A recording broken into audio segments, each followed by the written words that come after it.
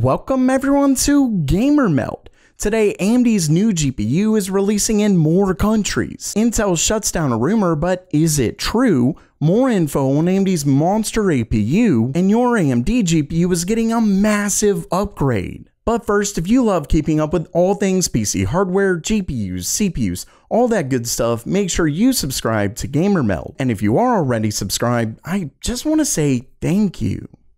Okay, it's news time, and if you do already follow this channel, you know that AMD's new RX 7900 GRE GPU was just released. The issue is that it was initially released in China, with no real word on the exact days that we could expect it in other countries. Of course, we did learn of the pricing, $649, and if you want to learn more about the specs, really quickly, 16 gigabytes of GDDR6 instead of 20 versus the 7900 XT, a few less cores, things like that. If you want to learn more about the actual specs of the GPU, I'll have a link to that video somewhere up here, so you can check that out. But the new update here is that it's finally starting to release in other countries. Starting off, we have Australia, which already has a pre-built PC with it. Now, unfortunately, if you didn't see that last video on it, the cards themselves are releasing in China, but they're only going to be coming to other countries in the form of pre-built PCs. So as you can see right here, we have this pre-build, and as far as pricing, obviously this is really expensive,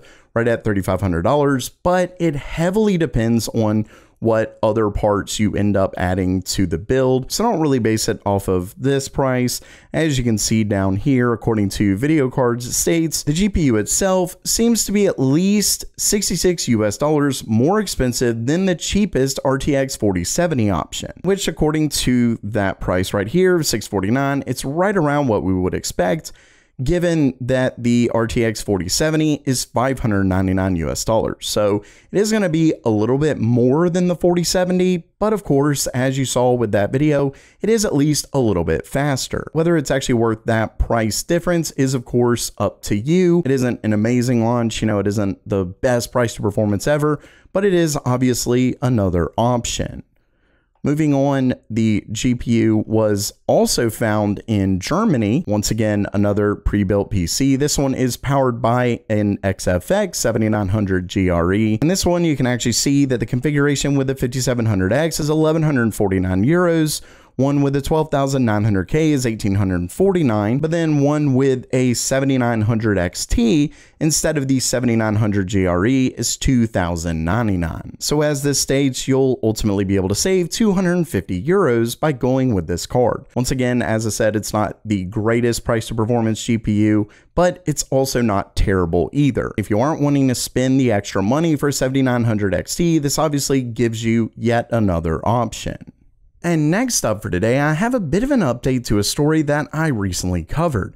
For those who saw that video, you know that there was actually a moderator on the PC Games Hardware forum, which I will go ahead and say is not a English-speaking forum, so I did actually have to translate this using Google Translate, so keep that in mind if we kind of read this and it seems a little odd. But as you can see here, they stated that they learned from wholesalers that Intel will increase the price for its CPUs in the next week or two. They didn't really give any more details than that, but shortly after that, Intel actually came out and denied it. The actual statement from Intel states, generally, Intel does not comment on speculation regarding price changes to its portfolio. However, we can confirm that Intel has not sent the letter described to customers or partners and has not initiated a price change to its CPU portfolio at this time. We have no further comment to share on the matter.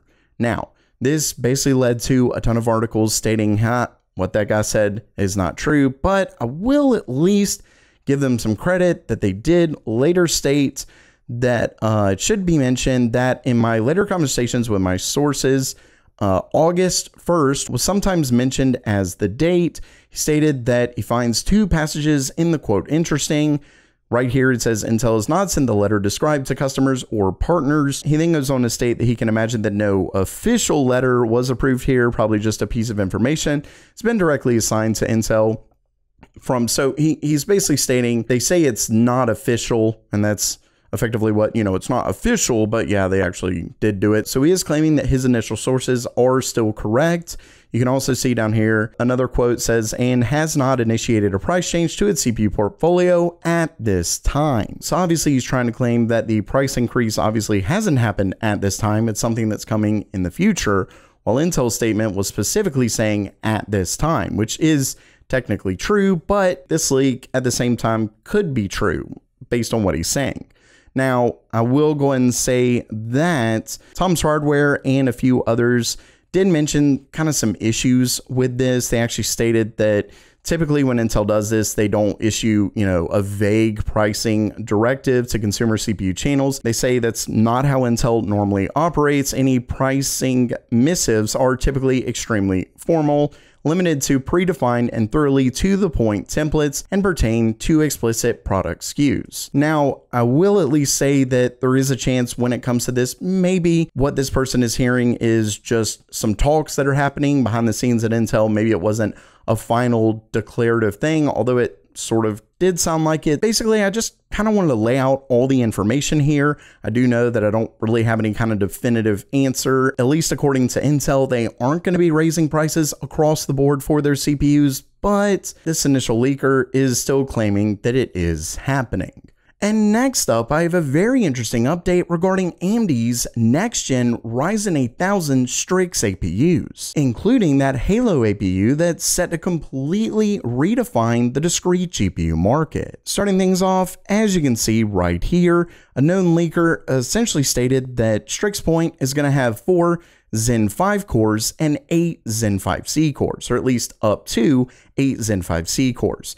But then Strix Halo was going to be 16 Zen 5 cores. Remember that the C cores are effectively AMD's version of Intel's efficiency cores, so it's like their big dot little design. Regardless, he then states, if you're asking, it's an 8 plus 8 for the Halo part. What that means is that you have 8 Zen 5 cores on one chiplet and 8 Zen 5 cores on another chiplet for 16 total. And Cobite7 Kimmy stated that Strix Halo looks like a desktop Zen 5 with a different IOD. So effectively, it looks like this monster Strix Halo APU is gonna come with a whopping 16 cores, at least for the CPU. Remember that this is an APU with an integrated graphics card, and according to the most recent leak, we're looking at a whopping 40 CUs. Don't forget that that 40 CUs is quite a bit more than the just released RX 7600. So this bad boy is set to be a monster of an APU. It'll completely destroy the low and even plenty of the mid-range discrete GPUs. And honestly, like I've said before, this is something NVIDIA should really be worried about.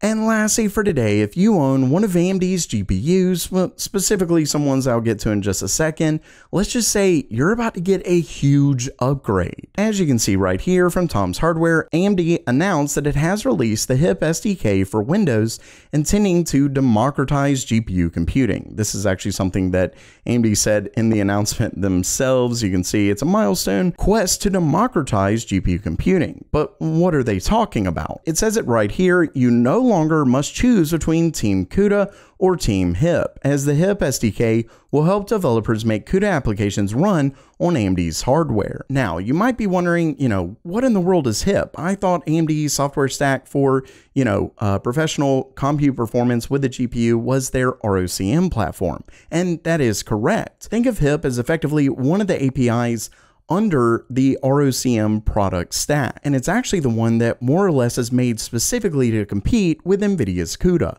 So this is very important stuff. This is effectively what AMD needs to do to better compete with NVIDIA's CUDA. And if you remember, not too long ago, they actually announced a little bit more support for ROCm, specifically in consumer GPUs. Don't forget that while ROCm has been supported in a lot of their pro GPUs, consumer GPUs are significantly cheaper, and at least for some industries, it makes a lot more economical sense to purchase those GPUs versus the professional ones. So this was a huge deal for AMD, but I'd actually argue that this one may be even bigger. As you can see right here, they state there's always been a significant divide between developers that work with GPU accelerated applications.